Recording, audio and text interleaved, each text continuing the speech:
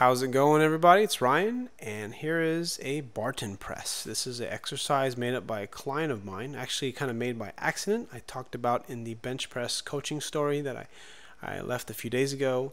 And you basically touch your chest, go to 90 degrees, and then pause, and then follow through. Basically, you're pausing at a floor press position or pausing at a partial. And what I found with this kind of an exercise is that you get a good pump in your chest, even with this light of a weight. So if you're looking to find a different way to get some metabolic fatigue, this is kind of a cool way to end a workout, I think. I can't really push too hard. Oh, here's some partial repetitions. And why am I doing partial repetitions?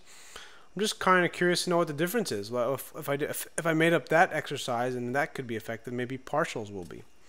Ever since I watched that video with Dave Tate talking about training a movement versus training a muscle, it kind of opened my eyes up to a lot of different things. And then, going through a seminar. I forgot to mention I'm going to another seminar with Stan Efferding and Dan Green on the 30th, 31st. So I'm pretty excited about that, May 31st. And I'm going to learn more stuff, get more education, and I'm going to write about it, and I'm going to share it on my channel.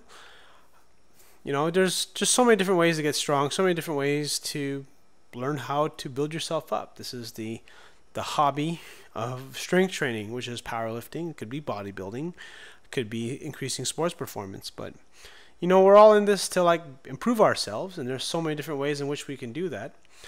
And I'm just one perspective. So I hope that with the videos that I make, you can get some ideas. Here I am doing close grip incline press because Dave Tate talked about it helping his speed from the bottom, and I thought I'd give it a try. Only did one set. So trying different things out, seeing what works, and I can kind of fool around a little bit now because I'm hurt. And because I'm hurt, I don't need to be following anything super intense. I'm just trying to move around and maintain my strength as much as I can, which means focusing on variety and doing ways to maintain my muscle memory. I don't want to atrophy at all. So anyways, thanks for watching, and I'll see you guys in the next video.